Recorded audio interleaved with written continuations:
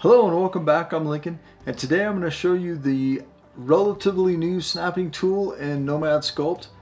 I just decided to do a video about this because no one's really been talking about it and showing you how to use it, and I don't really know if too many have really been playing around with it and trying to use it. So it's the new snapping tool for the Gizmo, and it's not the one you're used to using where you can change an object in degrees and flip it and roll it. This one, you can actually move an object in space along the gizmo axes, X, Y, and Z, and you can also easily use the clone button to clone an object and get it to move at a certain amount of space. So say you want to put 1 millimeter cube in one spot, skip 2 millimeters, put another one, skip, put 1 millimeter. You can make it a little more random than using the array tool. So let's get into it. Hey, before we get into making Pac-Man, I wanted to stop and thank everyone that's been subscribing to the channel recently. I just reached 1,000 subs, and I want to thank you all so much for subscribing. My channel's growing and I really appreciate it. It's been really fun to do, and this just really encourages me to keep moving forward and making more content. I have a lot of things I want to do with 3D printing, sculpting, painting, adding motion and light to objects that you make, that you sculpt and print. So look forward to all that content soon. Alright, let's get into the tutorial. Alright, first thing, we're going to get rid of this sphere and we're going to add a box. Now we're going to turn on wire, and I'm going to come up here and bring this all the way down. Now you have the option of also coming in here instead, doing the same thing. But with this new menu item, it makes it a lot easier to do that now. Okay, we can leave the wireframe on there if you want. It doesn't really matter either way. Now the main thing with this is we need to, well, let's see, let's go and validate. We need to go in and add a reference image, and I already have this in here. And if you ever need to download one in here, you just come in, tap on the image and hit import, and you're done. Super easy. I usually bring them in from photos.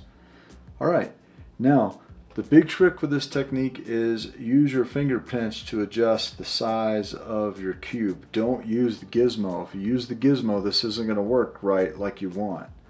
So I'm going to use my pinch and bring this down.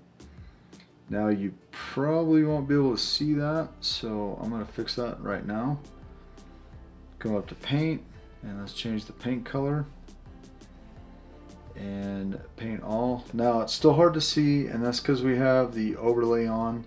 So I'm going to turn that off, and oops, which one is it? Turn this off all the way, so now it's a little bit brighter, so it should be easier to see. You bring the exposure up, yeah, there. You should be able to see that really well on our screens. Okay, now the cool thing with this technique is we'll bring a snap. Now this is the new snap option that I was talking about. This is the one you're used to where you can rotate a cube, but we don't want that. We just want this. Now if we snap this at half, we're going to clone one, and you can also do that up in here in the menu, and I'll show you in a second if you've never done it. But you'll see there it snaps at half of a millimeter instead of 1. So we'll leave it right there because that's fine. It's a full. All you have to do is come in here and change this to 1. And then every time we clone, or every time we come in here and clone, we end up with 1 millimeter snap. So it's super convenient. And you can see that, you know, it is a full, nice, perfect snap. So we'll go back to the front. And the other good thing about this is it doesn't really matter too much if you're lined up perfect. Your background image in this particular case is just for reference. Now if you want to get this to snap and stay, we'll come in here and we'll go to add and add view. Now with the view, this is saved. We'll go ahead and save it and just update. Yes, it doesn't really matter. It saved it as it was as soon as you opened one in. But if you do make a mistake and move, you can just go to next, or you can come in here. It's all moved up, hit view, and it'll snap to your view again. So if you didn't know, that's an easy way to do this.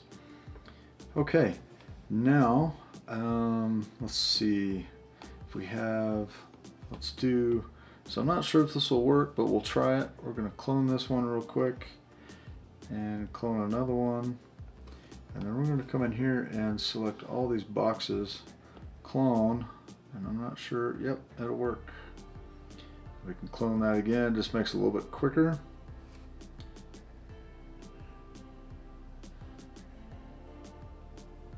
So I'm going to go through here and time lapse this because it's all the same thing, and then I'll show you at the end how to change the grid color and put an eye in it. So stick around to the end here in just a second after the time lapse.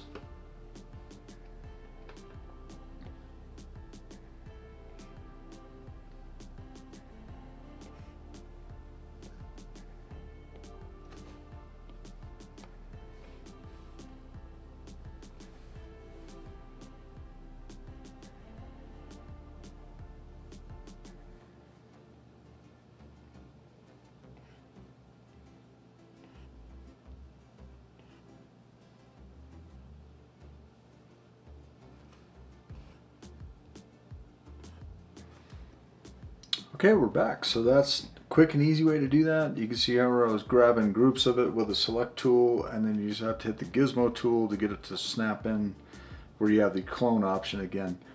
Okay, so if you look at that, now we have a nice 3D Pac-Man. Now if we want to, the cool thing about this, let's get rid of this because we no longer need the background image.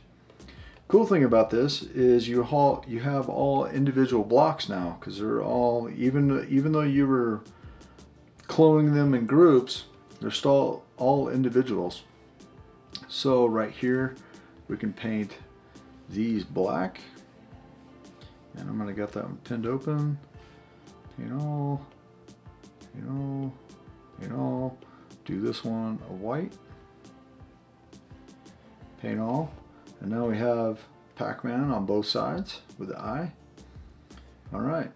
Now the last thing, if you want to get this to, you can completely turn the grid off if you want, so we can come up here and you can completely turn the wireframe off if you want, and obviously down here too. But if you want to leave it on but give it a little bit different contrast, and the same one with the gear icon, come down to the wireframe, and then you can change the color and give it just a little, it'll still have some definition for pixels, but it'll be a little less drastic. Alright, I hope you guys enjoyed this video. I thought this would be a fun way to demonstrate this new tool, Nomad Sculpt. If you guys are liking these videos, please like and subscribe, and I thank you so much for all the subscribers I've had recently with having 1,000 subs. Thank you again. Alright, I'll see you next time. Thanks.